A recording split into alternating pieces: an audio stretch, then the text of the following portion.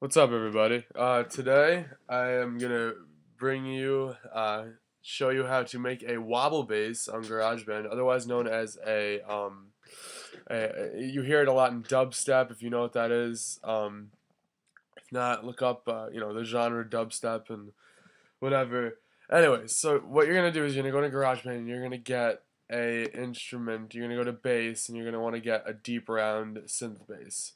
Okay, it's right here. It's the first one there, depending on what version you have. Um, Now I saved the instrument.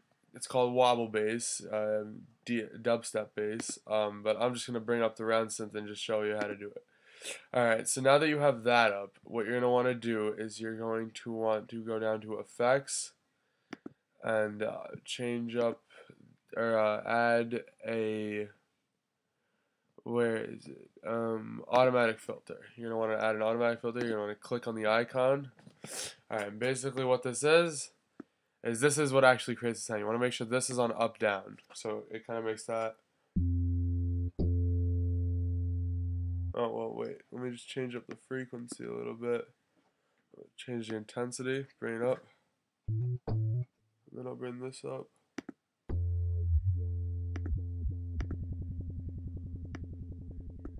I don't know why it's so quiet. Maybe.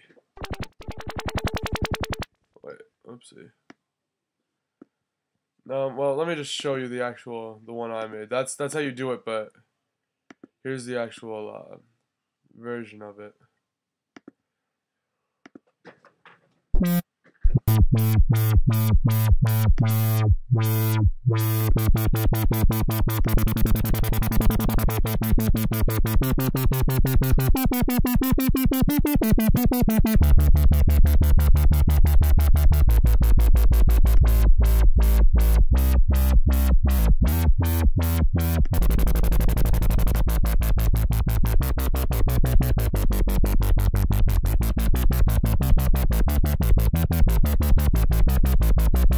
Okay, but that's the actual the basics of it.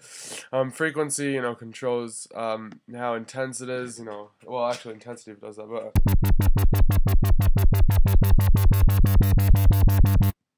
this kind of controls how strong the sound is.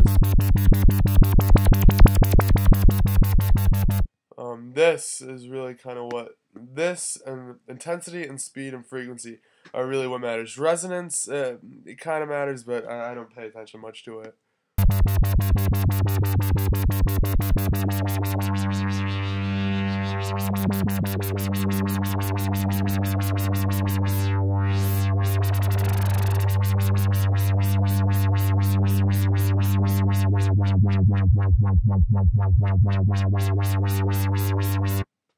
And well, that's about it. There you go, guys.